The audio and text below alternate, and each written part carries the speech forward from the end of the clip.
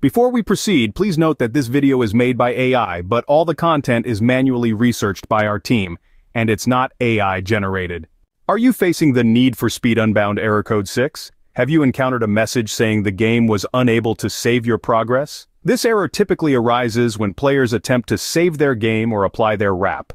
What we have found in our research is that this error can come for many different reasons, and there is not any one absolute fix, so you have to try all kinds of troubleshooting possibilities.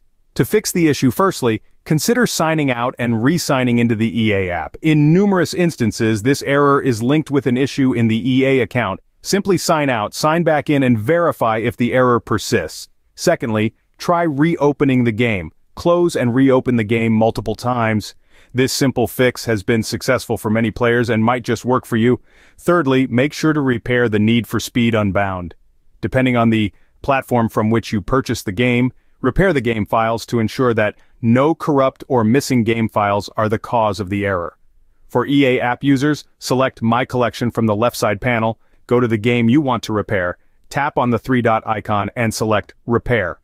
Wait till the file verification process finishes.